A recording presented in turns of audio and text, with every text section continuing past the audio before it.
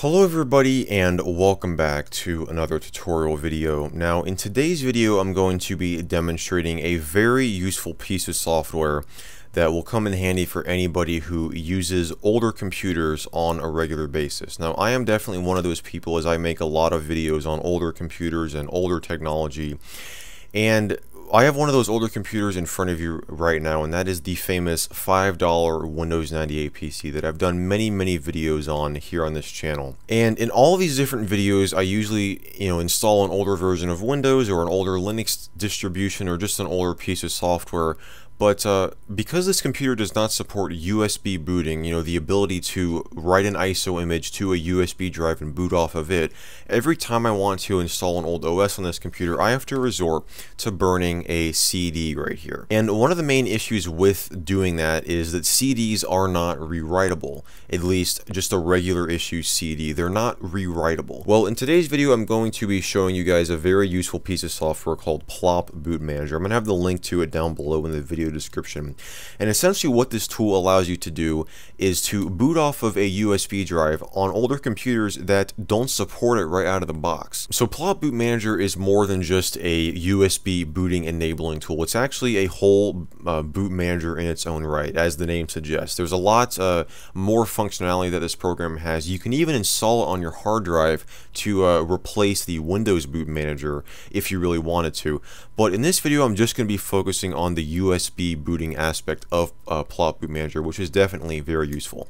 So what I'm going to do on this computer here is just exit out of the BIOS, and I'm going to boot off of the Plop Boot Manager CD that I have in the drive. And in the back of this computer, in the one of I think 2 or 3 USB ports, I've got a USB drive just like this right here that has a copy of Hiren's boot CD on it. So when you first open up Plop Boot Manager, this is what you're going to be presented with. Let me go ahead and pan over and zoom in and show you just what the interface looks like. It's extremely simple, super easy to use.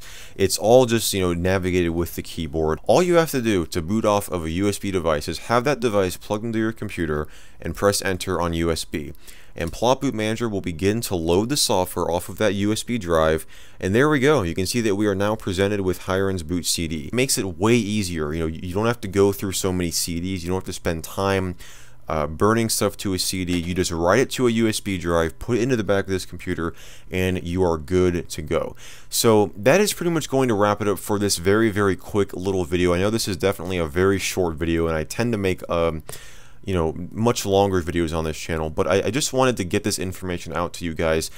This tool was actually brought up to me by a user on my forum site, osforums.net, about almost a year ago in January, by Hank717. That name might sound familiar to some of you guys who have seen some of my older modded Windows OS videos, as he actually suggested a lot of videos, but he did share this software on OS forums. That's how I heard about it. Now I'm passing that information on to you guys. So I just want to thank you guys so much for watching this video. If you enjoyed this video, definitely be sure to give this video a thumbs up. If this helped you, definitely be sure to get subscribed down below and turn on notifications if you haven't already, to get notified whenever I upload new videos on this channel, which I do every single week.